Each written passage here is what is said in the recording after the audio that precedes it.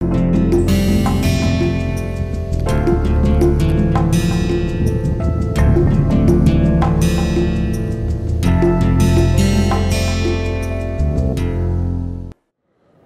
dear friend, this is a Mann Ki Baat session for lateral directional case. You could see this is Cessna 206. What type of wing it has? It has, we call it high wing, right? And if you see the Hansa 3 airplane, and this sort of an airplane is having a wing which is called low wing. You see the contrast, low wing, and there's a high wing, okay? And if I see another airplane, which is back of Cessna 206, that is also a low wing, but having appreciable dihedral, that is wing, low wing, or some dihedral is given. Okay, these are important aspects for giving lateral stability to the airplane, right? Also, you should understand that vertical tail, which is here, whole is a vertical tail. This is extremely important for giving lateral stability. And for lateral control, you have aileron, which is here. This is the aileron. You are familiar with it. This is the aileron up, aileron down. And also we have a rudder. If you see this rudder, if I turn it like this will give a force in this direction that will take the airplane towards left, yaw the airplane towards left. If I do it like this, the airplane will be yawed like this, okay? So these are the control surfaces for lateral control. Primarily is the aileron, which is here, and rudder, which is there. If I come back to the Cessna 206, you will see here the aileron is somewhere here. It will be always near the wingtip. This portion is the aileron, up and down, and this is the rudder. Here it is rudder. See, it goes towards left, goes towards right, and you could see it's very appreciable size of vertical tail. You could see this is rudder, and please carefully see the rudder is this portion, right? A total, when I take total area, is the vertical stabilizer. And rudder is almost 40% of the total area, 35 to 40%. So rudder has to be very powerful, because if it doesn't have that enough power, then if the airplane has gone into a stall and if it is spinning, then the aileron will not be effective. So that time the rudder will be used to counter the rolling. You could hear background sound of airplane taking off. So we always love it. We want this sound to be there all the time. So before I go to the class, let us revise again. As far as aileron is concerned, it is supposed to give rolling moment. And when right wing is going down and left wing is going up, that configuration we say rolling moment is positive. For yawing moment, right wing going back is yawing moment positive. With this understanding, we now go to the blackboard and try to understand few things which we have perhaps missed or not clear. That is why this is a Mann Ki Baat session. Yeah, we have come very long distance, and today we are having a Mann Ki Baat session on directional lateral static stability. Okay? You know that we have seen what do you mean by static stability. You know, if there is a initial tendency to come back to the equilibrium once it's disturbed, then you say it possesses static stability. So for directional case, what was the understanding? For directional case, we said if I am flying the machine like this,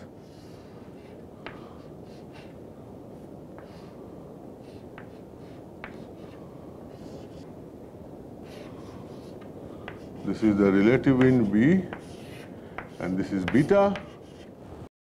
We are revising the directional case, and in directional case, what do you say? If I watch my hand, if I am flying like this, right, then I say beta is 0. Beta means side slip angle, that is, if the airplane is actually, CG is actually having motion like this and also going forward, right? That is side slip. That is, if you see here, this airplane, if I put my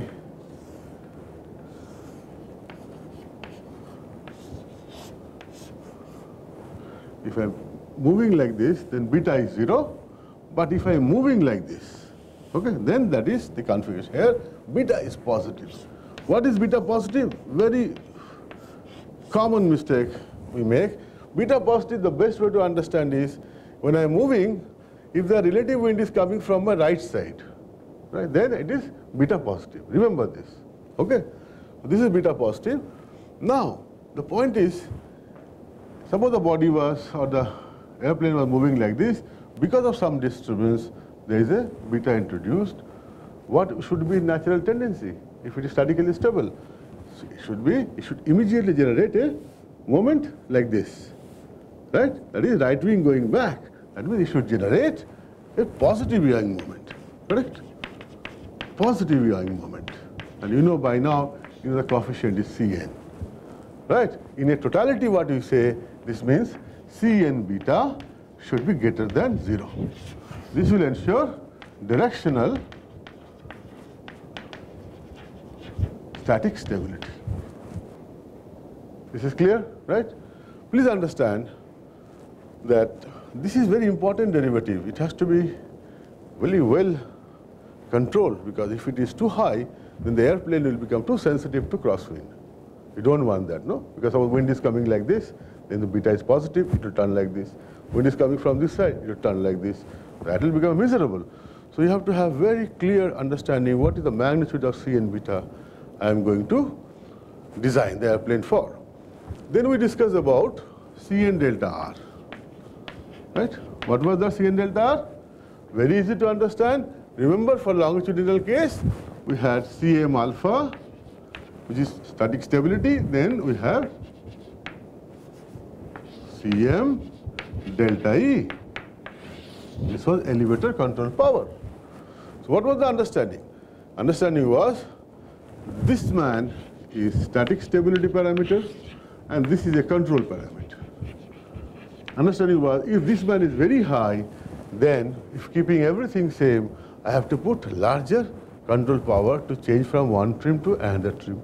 Because if Cm alpha is highly negative, statically stable, it will not allow it to go from one trim to another trim, or it will resist change from one trim to another trim.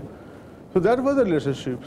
So similarly, Cn delta R, we have seen this is the rudder control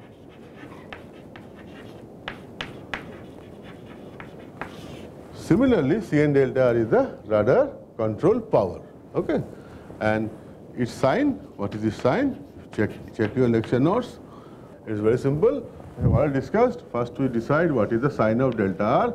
Delta R is positive if I'm flying like this and rudder is deflected towards left. If it is deflected towards left and is moving like this, force will act in this direction over the rudder, and about CG, it will give a moment like this. If you look from the top, isn't it? So that means the airplane will turn like this. And you know yawing moment positive is this, right wing going back, but in this case, this is left wing going back. So this yawing moment is negative. So for a positive delta R, yawing moment is less than 0, and hence Cn delta R sign is less than 0. Correct? Please keep at back of your mind, for longitudinal case, Cm alpha less than 0, Cm delta E less than 0. For directional case, Cn beta is greater than 0, and Cn delta R is again less than 0. Right? Now I ask you a question. Suppose you want to fly, we want to fly or trim the airplane at a given beta. It's possible I'm going like this, so there is crosswind is coming like this. Say this is small v and this is u, and the beta introduced will be how much? Will be v by u, roughly, right? So I want to fly at a given beta. So what will be my configuration such that my whole directional control is activated. That is, I will fly such a way that Cn will be 0. Trim at beta equal to, it's a V by U, right? Means at this beta, Cn should be equal to 0. Like when I say trim at alpha, what do you say? Cn must be 0. Trim. No Cn should be available there. So now we know Cn I can write as Cn beta into beta and Cn delta R into delta R. Please understand, what is Cn beta into beta? It is coming from the fact that this airplane is statically stable. So if I'm flying like this, if there is a wind coming like this, which gives me beta, and because of static stability nature, it will turn, it will tend to turn. I don't want it to turn. I have to hold it. So what I will do, I will give it a moment Cn delta R into delta R such that this is nullified. That means the moment given by this delta R and moment because of stability, that sum should be equal to 0. So I can find out delta R is equal to minus Cn beta into beta by Cn delta R. Okay? Now, interesting thing, please understand.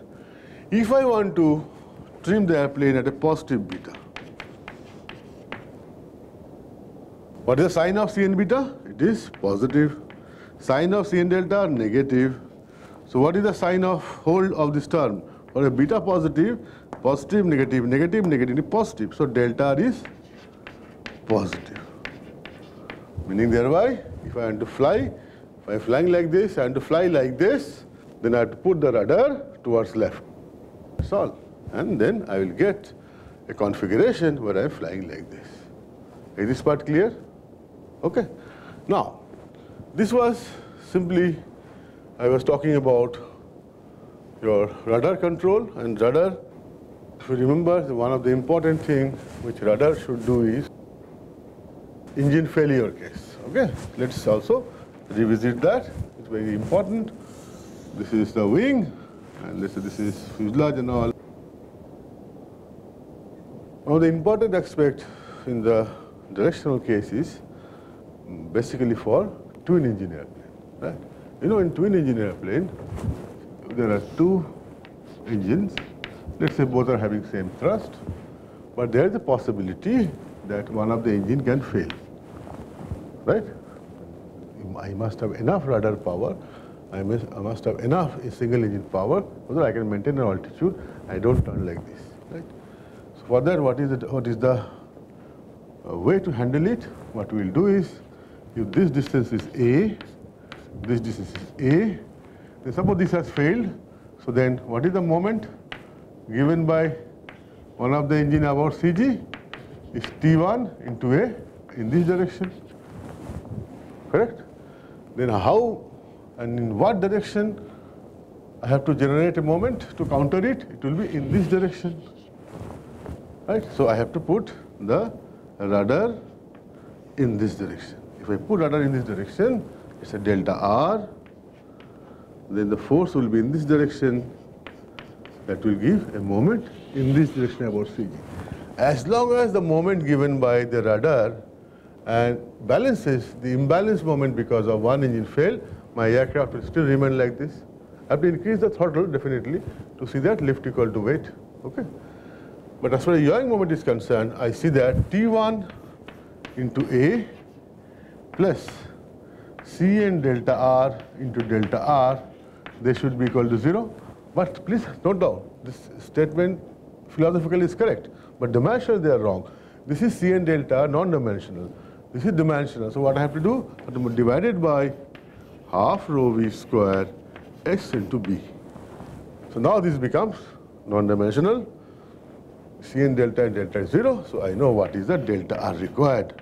That is minus T1 into A by half rho v square SB 1 by Cn delta R. So this tells me that when I design an aircraft, I know the thrust, this much of delta R should be available.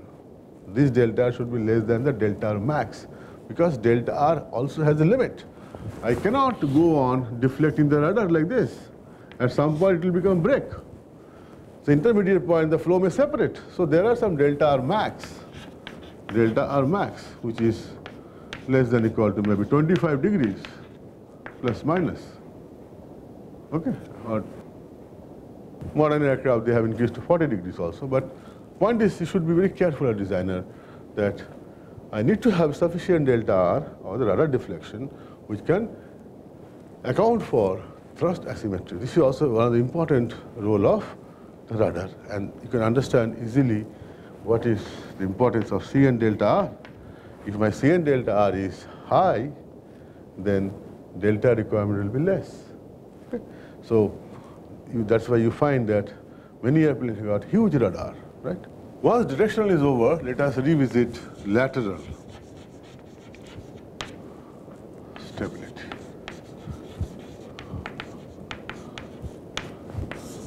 Please understand, when we are talking about longitudinal stability, then there is a horizontal tail, which gives a restoring moment.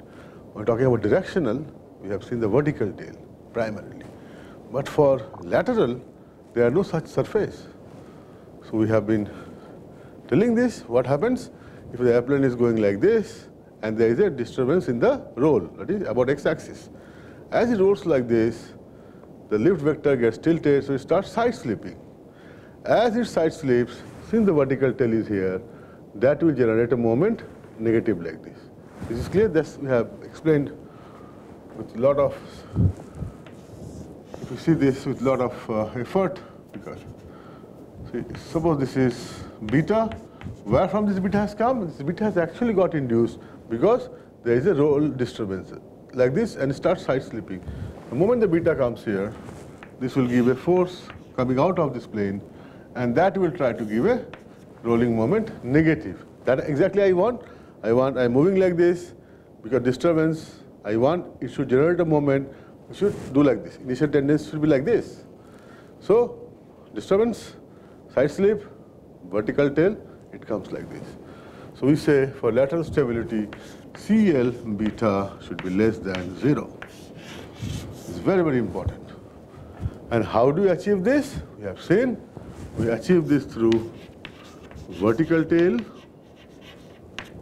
number 1, number 2, wing. And what is that wing? We talk about high wing,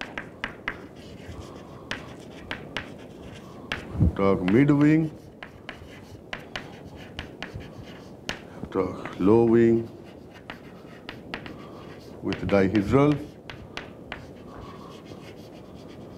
You can have some sweep effect also, and typically you have seen for vertical tailless airplane which are designed to have minimum RCS to avoid radar inceptions. Sweep is given.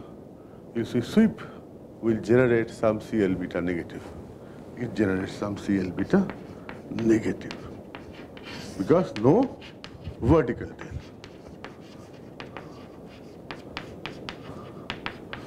Sweep gives CL beta less than 0, and especially very important contribution when there are no vertical tail. Now let us see how high wing was giving CL beta negative. You have seen this is the high wing, and if I demonstrate you will understand. Suppose this is the fuselage and this is the high wing. It has banged like this, starts side slipping, the air will gust in here, it will push the wing, it will generate a negative rolling moment. So for a positive beta, negative rolling moment, so CL beta is negative, right? If CL beta is negative, then the aircraft is statically laterally stable. Please understand, we give a phi disturbance to check lateral stability, and because of phi, there is a beta introduced, and high wing will give a CL beta negative like vertical tail. Okay. We have also seen that something called dihedral, that is, if this is low wing, they are not giving much of lateral stability. But if you give a dihedral here, right, then you can get CL beta less than 0. This is also extremely important. Thank you very much.